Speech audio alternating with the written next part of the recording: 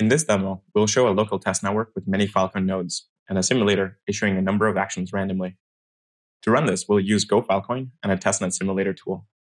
Note, everything we are showing here is still in development and very much subject to change, especially the naming or arranging of commands.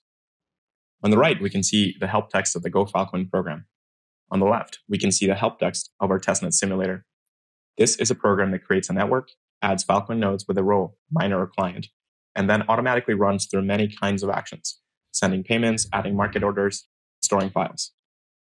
We can configure the simulator to set the size of the network, block times and other durations, the actions to issue, and more. It allows other test programs to issue commands and even manual user input.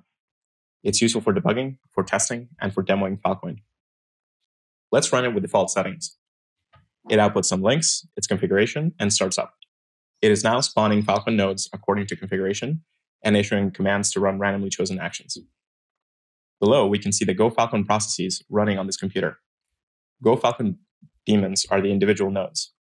The ephemeral go-filecoin processes issue commands to the nodes. The message wait command is used to wait until a particular transaction is mined into a block. The logs endpoint aggregates the event logs of all the Filecoin nodes in the network. This is all the activity in the network.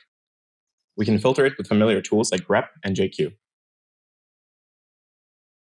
And we can use it to drive visualizations. More on that later.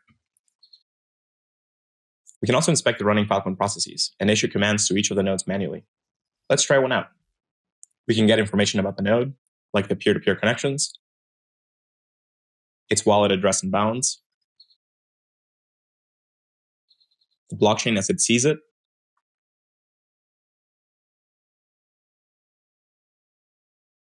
the order book,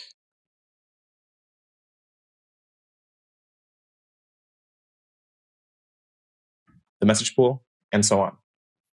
We can also send transactions manually, which we'll see in other demos. Quitting the simulator will shut down all the Filecoin nodes cleanly. The local repositories are left in temporary directories so that its internal data and its logs can be inspected manually. This is useful for continuous integration tests and debugging.